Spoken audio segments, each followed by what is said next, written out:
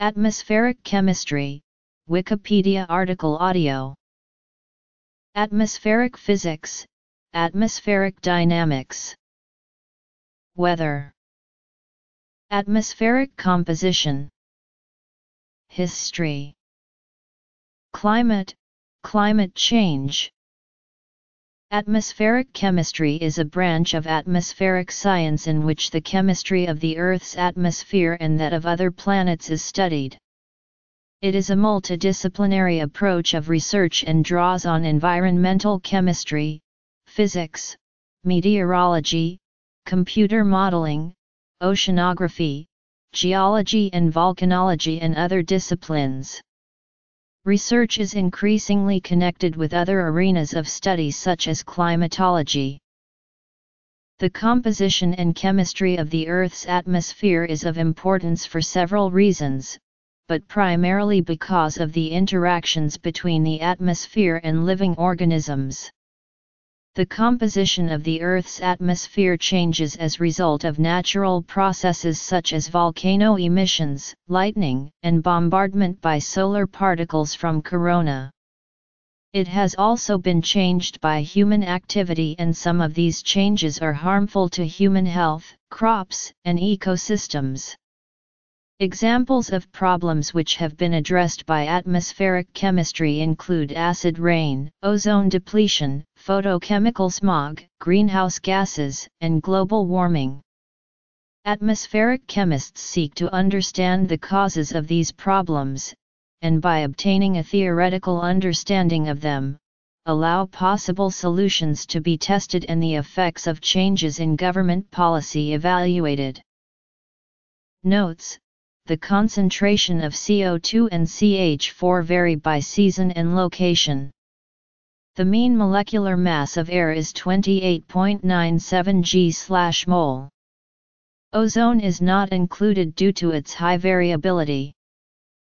The ancient Greeks regarded air as one of the four elements. The first scientific studies of atmospheric composition began in the 18th century, as chemists such as Joseph Priestley, Antoine Lavoisier, and Henry Cavendish made the first measurements of the composition of the atmosphere. Methodology. In the late 19th and early 20th centuries, interest shifted towards trace constituents with very small concentrations.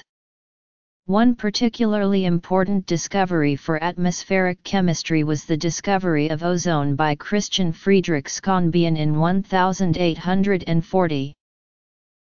In the 20th century, atmospheric science moved on from studying the composition of air to a consideration of how the concentrations of trace gases in the atmosphere have changed over time and the chemical processes which create and destroy compounds in the air.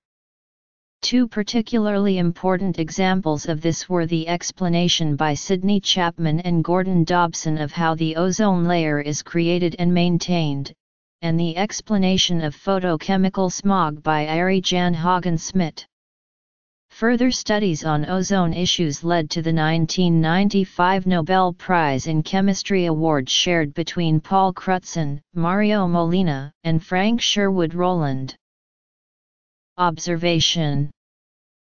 In the 21st century, the focus is now shifting again. Atmospheric chemistry is increasingly studied as one part of the Earth system. Instead of concentrating on atmospheric chemistry in isolation, the focus is now on seeing it as one part of a single system with the rest of the atmosphere, biosphere, and geosphere.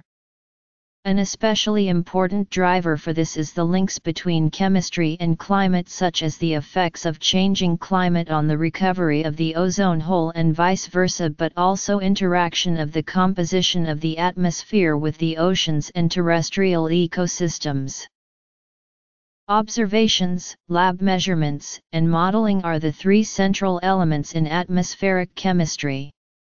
Progress in atmospheric chemistry is often driven by the interactions between these components, and they form an integrated whole.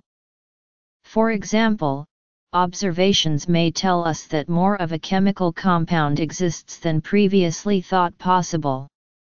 This will stimulate new modeling and laboratory studies which will increase our scientific understanding to a point where the observations can be explained.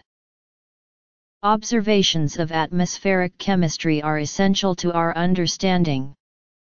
Routine observations of chemical composition tell us about changes in atmospheric composition over time.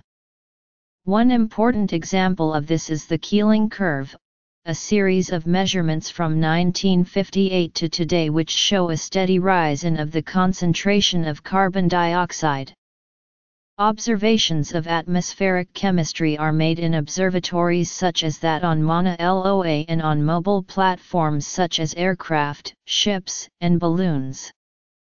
Observations of atmospheric composition are increasingly made by satellites with important instruments such as GOM and MOPIT, giving a global picture of air pollution and chemistry.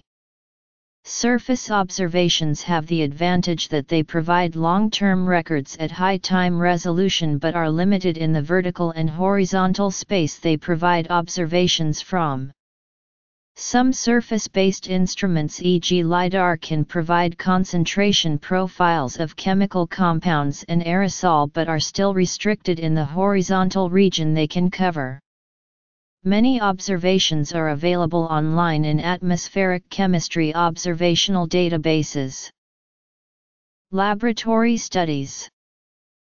Measurements made in the laboratory are essential to our understanding of the sources and sinks of pollutants and naturally occurring compounds.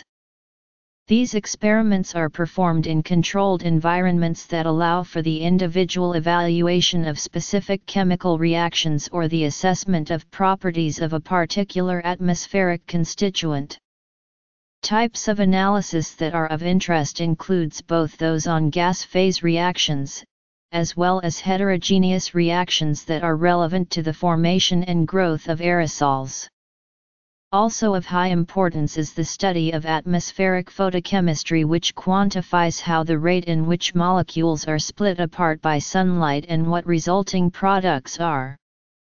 In addition, thermodynamic data such as Henry's law coefficients can also be obtained. Modeling. In order to synthesize and test theoretical understanding of atmospheric chemistry, computer models are used.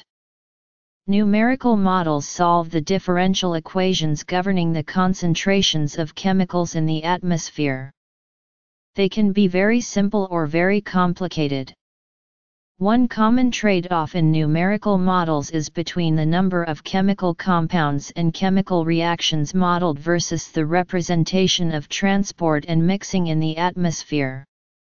For example, a box model might include hundreds or even thousands of chemical reactions but will only have a very crude representation of mixing in the atmosphere.